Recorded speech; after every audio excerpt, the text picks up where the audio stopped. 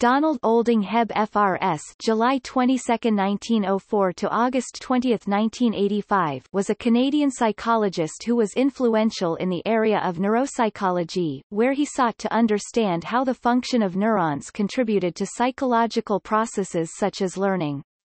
He is best known for his theory of Hebbian learning, which he introduced in his classic 1949 work The Organization of Behavior. He has been described as the father of neuropsychology and neural networks. A review of General Psychology survey, published in 2002, ranked Hebb as the 19th most cited psychologist of the 20th century. His views on learning described behavior and thought in terms of brain function, explaining cognitive processes in terms of connections between neuron assemblies.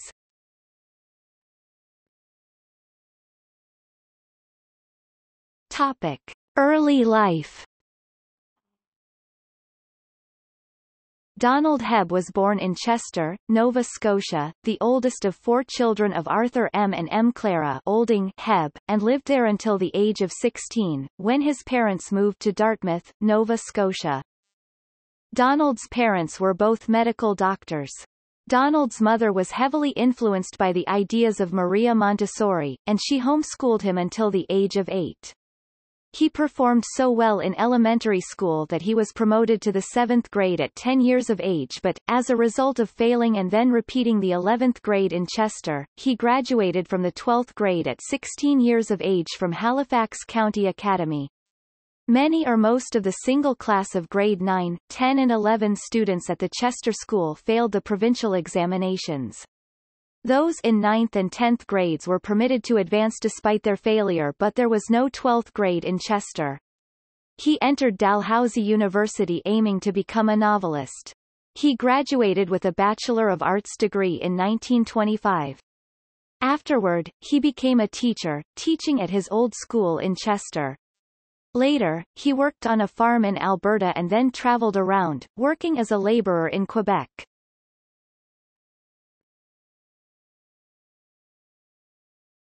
Topic: Career. In 1928, he became a graduate student at McGill University. But, at the same time, he was appointed headmaster of a troubled school in the suburbs of Montreal. He worked with two colleagues from the university, Kellogg and Clark, to improve the situation. He took a more innovative approach to education. For example, assigning more interesting schoolwork and sending anyone misbehaving outside, making schoolwork a privilege. He completed his master's degree in psychology at McGill in 1932 under the direction of the eminent psychologist Boris Babkin. Hebb's master's thesis, entitled Conditioned and Unconditioned Reflexes and Inhibition, tried to show that skeletal reflexes were due to cellular learning. By the beginning of 1934, Hebb's life was in a slump. His wife had died, following a car accident, on his 29th birthday, July 22, 1933. His work at the Montreal School was going badly. In his words, it was defeated by the rigidity of the curriculum in Quebec's Protestant schools. The focus of study at McGill was more in the direction of education and intelligence, and Hebb was now more interested in physiological psychology and was critical of the methodology of the experiments there. He decided to leave Montreal and wrote to Robert Yerkes at Yale, where he was offered a position to study for a Ph.D. Babkin, however, convinced Hebb to study instead with Carl Lashley at the University of Chicago. In July 1934, Hebb was accepted to study under Carl Lashley at the University of Chicago. His thesis was titled, The Problem of Spatial Orientation and Place Learning. Hebb, along with two other students, followed Lashley to Harvard University in September, 1935. Here, he had to change his thesis. At Harvard, he did his thesis research on the effects of early visual deprivation upon size and brightness perception in a rat, that is, he raised rats in the dark and some in the light and compared their brains. In 1936, he received his Ph.D. from Harvard. The following year he worked as a research assistant to Lashley and as a teaching assistant in introductory psychology for Edwin G. Boring at Radcliffe College. His Harvard thesis was soon published, and he finished the thesis he started at University of Chicago. In 1937, Hebb married his second wife, Elizabeth Nichols Donovan. That same year, on a tip from his sister Catherine, herself a Ph.D. student with Babkin at McGill University, he applied to work with Wilder Penfield at the Montreal Neurological Institute. Here he researched the effect of brain surgery and injury on human brain function. He saw that the brain of a child could regain partial or full function when a portion of it is removed, but that similar damage in an adult could be far more damaging, even catastrophic. From this, he deduced the prominent role that external stimulation played in the thought processes of adults. In fact, the lack of this stimulation, he showed, caused diminished function and sometimes hallucinations. He also became critical of the Stanford Binet and Wechsler intelligence tests for use with brain surgery patients. These tests were designed to measure overall intelligence, whereas Hebb believed tests should be designed to measure more specific effects that surgery could have had on the patient. Together with N.W. Morton, he created the Adult Comprehension Test and the Picture Anomaly Test. Putting the picture anomaly test to use, he provided the first indication that the right temporal lobe was involved in visual recognition. He also showed that removal of large parts of the frontal lobe had little effect on intelligence.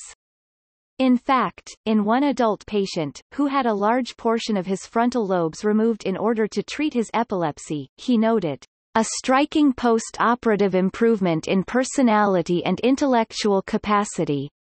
From these sorts of results, he started to believe that the frontal lobes were instrumental in learning only early in life.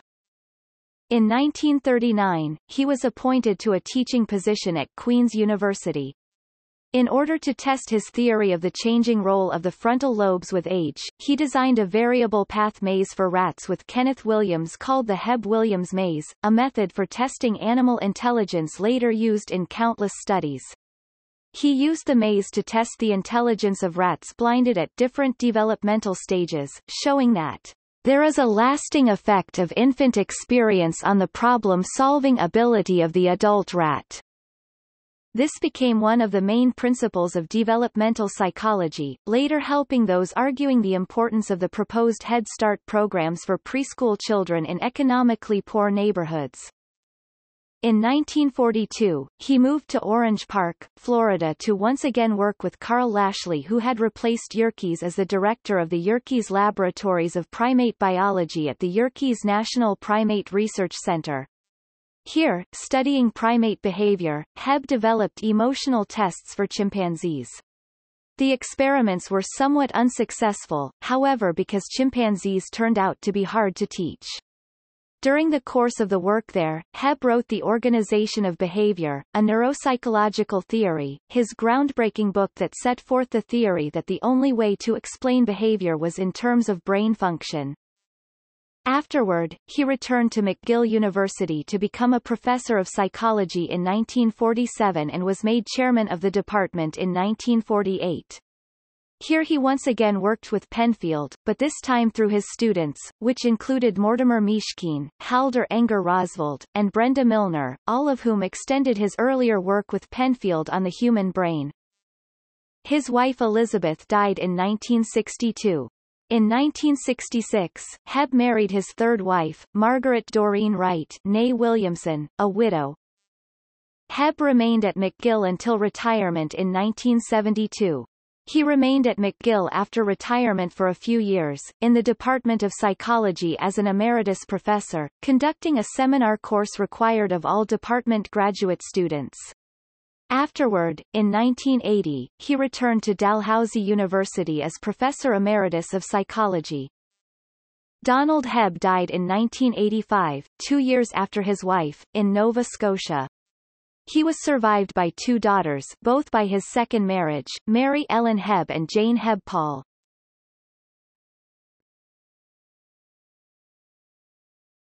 Topic: Honors and awards.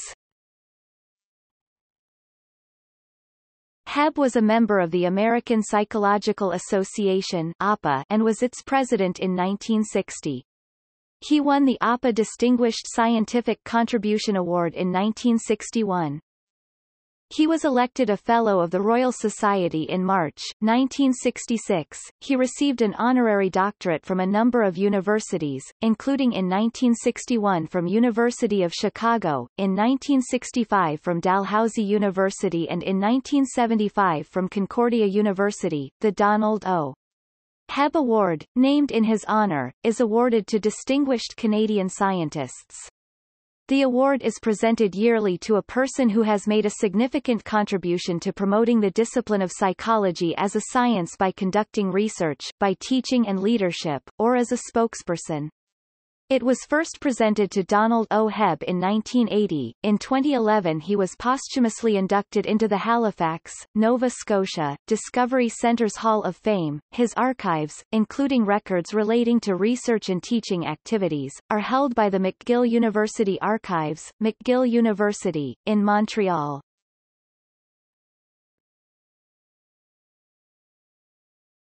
Topic. Work.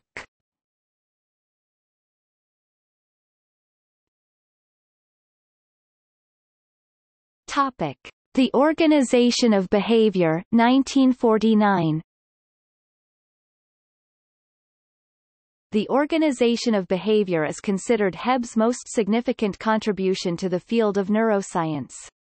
A combination of his years of work in brain surgery mixed with his study of human behavior, it finally brought together the two realms of human perception that for a long time could not be connected properly, that is, it connected the biological function of the brain as an organ together with the higher function of the mind. In 1929, Hans Berger discovered that the mind exhibits continuous electrical activity and cast doubt on the Pavlovian model of perception and response because, now, there appeared to be something going on in the brain even without much stimulus. At the same time, there were many mysteries. For example, if there was a method for the brain to recognize a circle, how does it recognize circles of various sizes or imperfect roundness? To accommodate every single possible circle that could exist, the brain would need a far greater capacity than it has. Another theory, the Gestalt theory, stated that signals to the brain established a sort of field. The form of this field depended only on the pattern of the inputs, but it still could not explain how this field was understood by the mind. The behaviorist theories at the time did well at explaining how the processing of patterns happened. However, they could not account for how these patterns made it into the mind. Hebb combined up-to-date data about behavior and the mind into a single theory. And, while the understanding of the anatomy of the brain did not advance much since the development of the older theories on the operation of the brain, he was still able to piece together a theory that got a lot of the important functions of the brain right.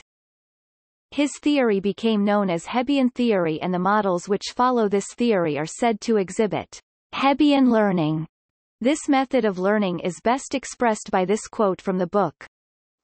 When an axon of cell A is near enough to excite cell B and repeatedly or persistently takes part in firing it, some growth process or metabolic change takes place in one or both cells such that A's efficiency, as one of the cells firing B, is increased. This is often paraphrased as, neurons that fire together wire together. It is commonly referred to as Hebb's law. The combination of neurons which could be grouped together as one processing unit, Hebb referred to as cell assemblies, and their combination of connections made up the ever-changing algorithm which dictated the brain's response to stimuli. Not only did Hebb's model for the working of the mind influence how psychologists understood the processing of stimuli within the mind, but also it opened up the way for the creation of computational machines that mimicked the biological processes of a living nervous system. Hebb argued that simple underlying neural mechanisms could explain observed psychological phenomena such as learning. Computer simulations of neural networks were done starting in the mid-1950s, but the networks were too small to have any chance to exhibit behavior that could reasonably be identified with thinking. While the dominant form of synaptic transmission in the nervous system was later found to be chemical, modern artificial neural networks are still based on the transmission of signals via electrical impulses that Hebbian theory was first designed around.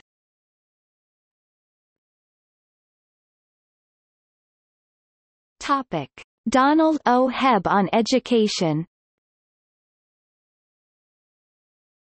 Hebb was instrumental in defining psychology as a biological science by identifying thought as the integrated activity of the brain.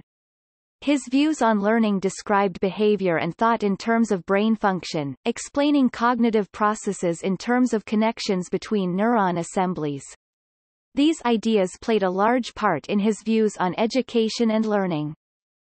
Hebb viewed motivation and learning as related properties. He believed that everything in the brain was interrelated and worked together. His theory was that everything we experience in our environment fires a set of neurons called a cell assembly. This cell assembly is the brain's thoughts or ideas. These cell assemblies then work together to form phase sequences, which are streams of thoughts. Once these cell assemblies and phase sequences are formed, they can be activated by stimulation from the environment. Therefore, the more stimulating and rich the environment, the more the cell assemblies grow and learn.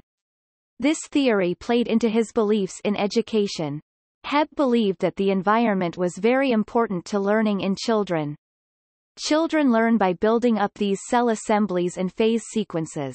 An enriched environment with varied opportunities for sensory and motor experiences contribute to children developing the cell assemblies and phase sequences necessary for continued learning in adulthood. To attempt to prove this, Hebb and his daughters raised pet rats at home. By raising them in an enriched environment, the rats showed improved maze learning in adulthood. This research into environmental enrichment contributed to the development of the Head Start program used today. Head Start is a program for preschool children in low-income families. The aim of the program is to prepare children for success in school through an early learning program providing cognitively stimulating educational activities. According to the findings in a study on Head Start participation and school readiness, full-time Head Start participation was associated with higher academic skills in children of less educated parents. Another long-term study by Hart and Risley tracked 42 children and their families over 2 years. The study focused on early language acquisition and the role of the home and family in the growth of word learning and language development. The results of their study showed that two of the most important aspects in language acquisition are the economic advantages of the children's homes and the frequency of language experiences.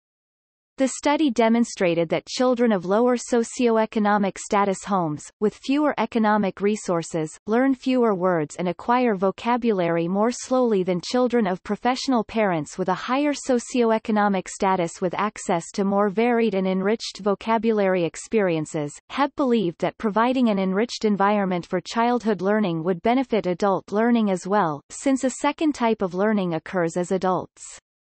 This second type of learning is a more rapid and insightful learning because the cell assemblies and phase sequences have already been created and now can be rearranged in any number of ways.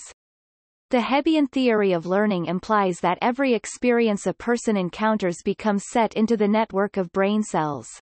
Then, each time a certain action or thought is repeated, the connection between neurons is strengthened, changing the brain and strengthening the learning. An individual is, in essence, training their brain. The more challenging new experiences a person has and practices, the more new connections are created in their brain.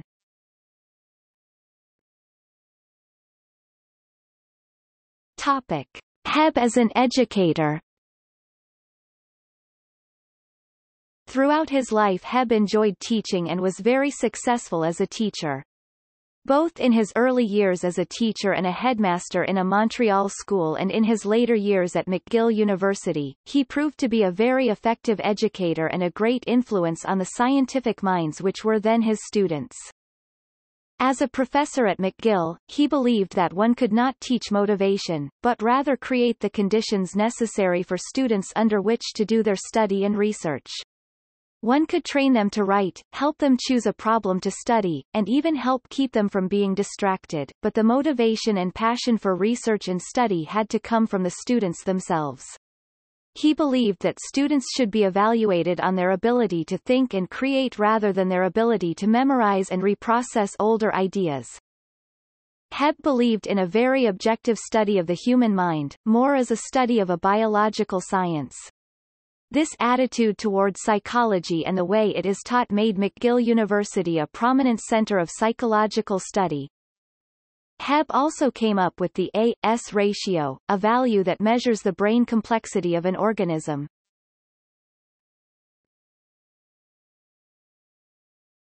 Topic: Controversial research. Hebb's name has often been invoked in discussions of the involvement of psychological researchers in interrogation techniques, including the use of sensory deprivation, because of his research into this field. Speaking at a Harvard symposium on sensory deprivation in June 1958, Hebb is quoted as remarking, "The work that we have done at McGill University began, actually, with the problem of brainwashing. We were not permitted to say so in the first publishing. The chief impetus, of course, was the dismay at the kind of confessions being produced at the Russian communist trials. Brainwashing was a term that came a little later, applied to Chinese procedures. We did not know what the Russian procedures were, but it seemed that they were producing some peculiar changes of attitude. How? One possible factor was perceptual isolation, and we concentrated on that. Recent research has argued that Hebb's sensory deprivation research was funded by and coordinated with the CIA. McCoy, 2007. Some of this research was done in secret, and the results were initially shared only with United States authorities. Some of this research involved volunteers who spent hours in sensory deprivation conditions that some argue should be considered torture, although the subjects in his studies were university student volunteers, not patients, and were free to quit the experiment at any time. Similar procedures, involving isolation tanks filled with heavily salted, neutrally buoyant water kept at body temperature, also served as the basis for techniques developed to enhance relaxation and meditation, which are still in use.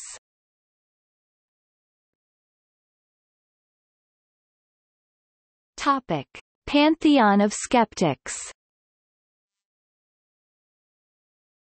At a meeting of the Executive Council of the Committee for Skeptical Inquiry (CSI) in Denver, Colorado in April 2011, Hebb was selected for inclusion in CSI's Pantheon of Skeptics.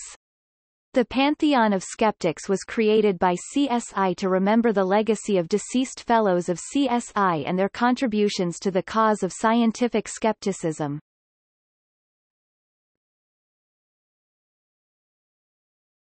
Topic: Notable students. Topic: Selected publications. The Organization of Behavior. 1949. John Wiley & Sons. ISBN 978-0-471-36727-7 Essays on Mind. 1980. Lawrence Erlbaum. ISBN 978-0-89859-017-3. Textbook of Psychology, Textbook of Psychology Student's Handbook with Don C. Donderry, 1995.